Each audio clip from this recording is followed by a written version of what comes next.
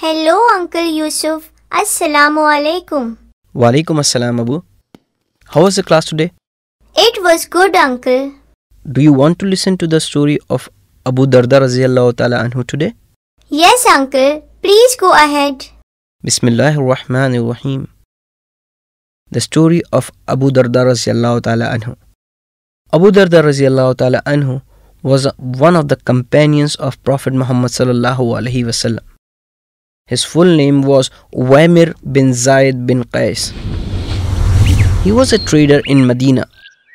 He was a man of simplicity and kindness. He was a well-known wealthy person in Medina and everyone liked and respected him.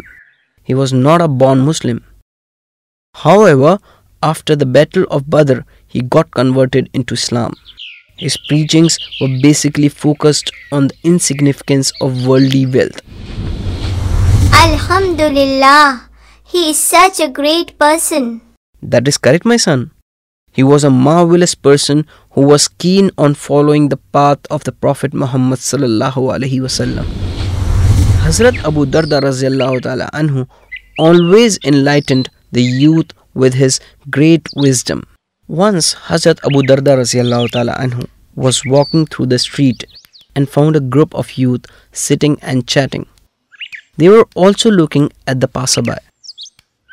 Abu Darda Raziyallahu Ta'ala Anhu walked to them and said, "My children, the monastery of a Muslim man is his house in which he controls himself and lowers his gaze.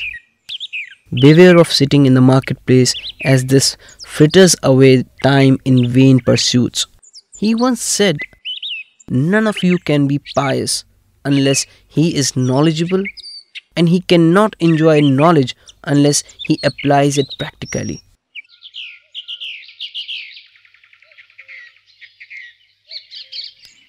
Once a friend went to visit him at his home. On reaching Abu Darda's house, he realized that the house was very small, shorter than the whole height of a standing man. Abu Darda Raziyallahu Ta'ala Anhu lived in a very poor environment and he had very few belongings. When the friend saw the state of his house, he was sad. He said, "Why are you living like a poor man?" "Do not worry, my dear friend. This is just a temporary home. I am building a better house somewhere else." The friend thought it was true and left the house. A few years later, the same friend went back and found Abu Darda's Raziyallahu Ta'ala Anhu home in the same state.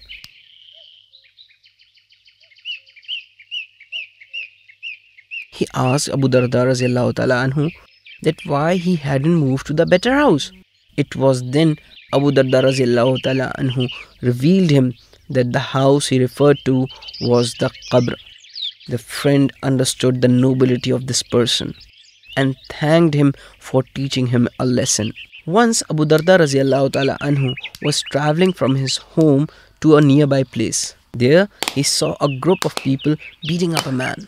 When he approached the mob, he saw that the man was beaten and berated by them. He was helpless. He wished all the men standing there in a gentle voice, "Assalamu-Alaikum." "Walaikum Assalam, our beloved Abu Darda." They wished him back with great respect. With his calm and polite voice, he asked one of them, "My son, may I know what is happening here? Why are you all beating this man?" The man replied, "Beloved Abu Darda, this man did something against the law. He committed a grievous sin. That's why we are punishing him." Abu Darda Raziyallahu Ta'ala Anhu was silent for a moment and sighed. The man in the middle was eagerly looking at Abu Darda Raziyallahu Ta'ala Anhu for mercy.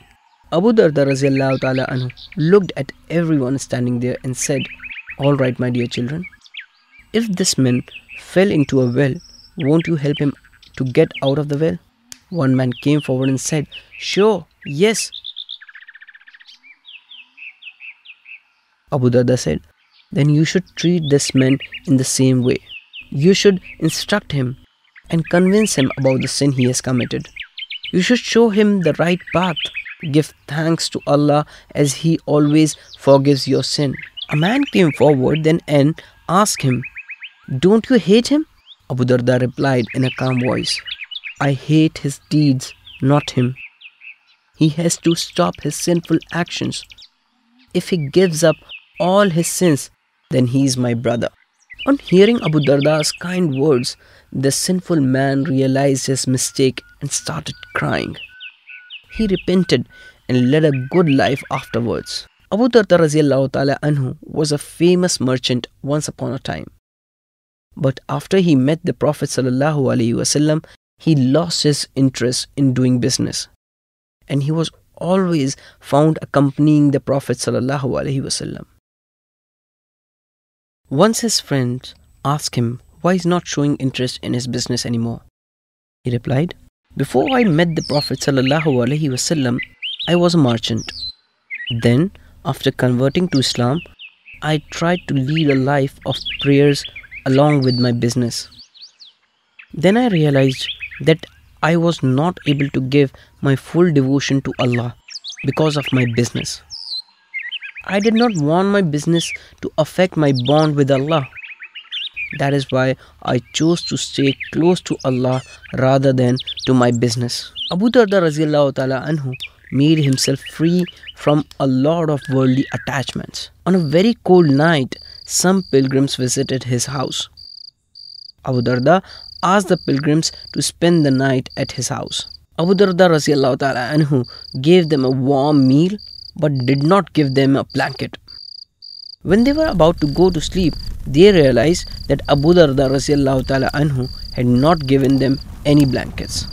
One man from the pilgrim group wanted to ask Abu Darda radiallahu ta'ala anhu about the blanket. But others discouraged him and told them not to disturb him, as he must be sleeping. But the man didn't listen to them and went straight to Abu Darda's room.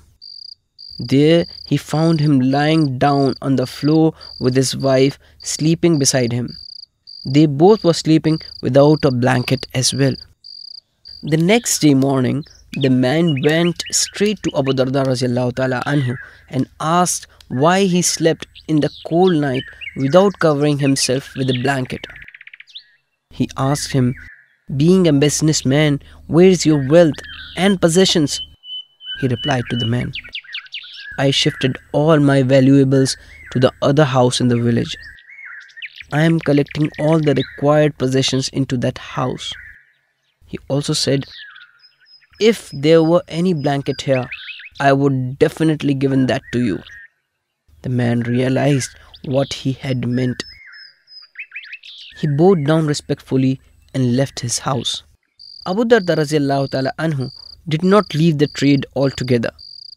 He just left the word ornaments and glory. He needed a bite of bread which was enough to strengthen the body and rough clothes to cover the body.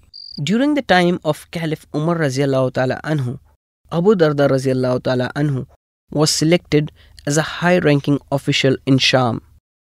However, Abu Darda radiallahu ta'ala anhu rejected the appointment. Caliph Umar radiallahu ta'ala anhu asked him the reason for his decision. Abu Darda radiallahu ta'ala anhu said, "If you want me to go to Sham, then I am going to teach them the Holy Quran and I will ask them to pray along with me."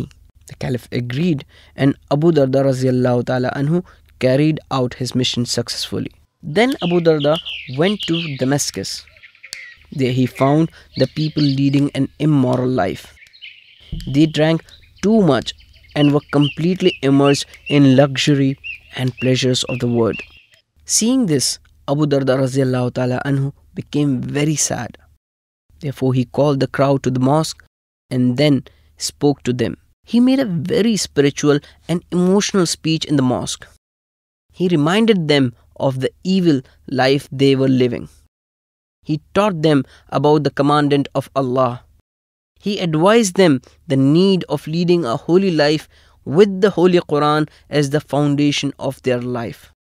He taught them about the love of the Prophet Muhammad sallallahu alaihi wasallam.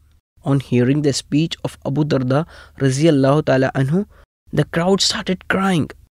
His speech had created a strong feeling of repentance in their heart. Their cry could be heard outside the mosque. Everyone gathered at the mosque changed their way of life that day. From that day, Abu Darda radiallahu ta'ala anhu regularly visited the assemblies of Damascus community and visited the markets. People used to come and ask him questions on various matters. He answered every question and enlightened them with his wisdom. He even found time to teach the negligent in the street. He used all the opportunities available to teach the public about the Holy Quran.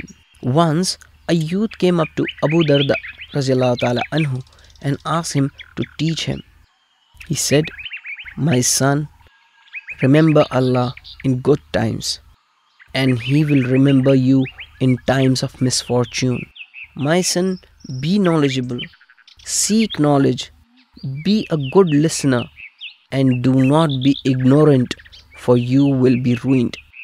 While Abu Darda radiallahu ta'ala anhu was in Damascus, Muawiyah bin Abi Sufyan radiallahu ta'ala anhu, the governor, asked Abu Darda to get his daughter married to his son Yazid radiallahu ta'ala anhu.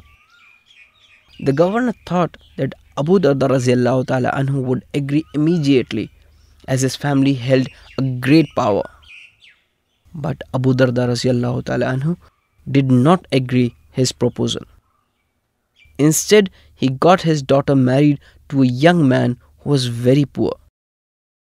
He did not care about the wealth or the power of the governor. Abu Darda was pleased with the young man's character and his attachment to Islam, and that's why he got his daughter married to him. My dear Abu, there are a lot of stories about Abu Darda radiallahu ta'ala anhu. It's time for prayer now, and I have to go to the masjid. I'll tell you a different story tomorrow. Sure, uncle. I will wait for you tomorrow. Alhamdulillah. You're such a bright boy. Now you go and have some snacks. Let me leave. Ma'as salama. May Allah bless you.